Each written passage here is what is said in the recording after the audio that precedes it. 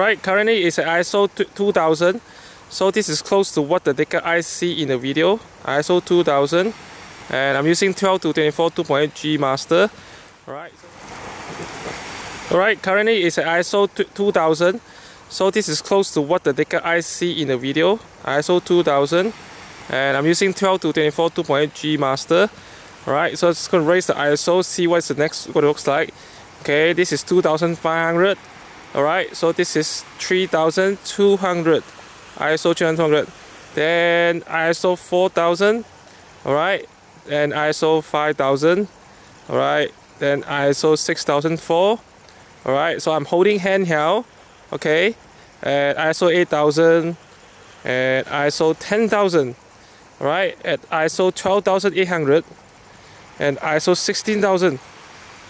This is ISO 16000 and ISO 20000 and ISO 25600 and ISO 32000 and ISO 40000 and ISO 51200 and ISO 64000 and ISO 80000 and ISO 102 400 and 102 8000 and 160,000.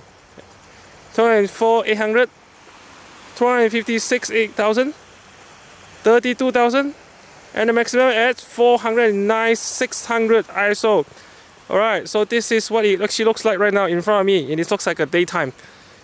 Okay, alright, so worst come to worst, you can still do vlogging right now at ISO 409,600 ISO.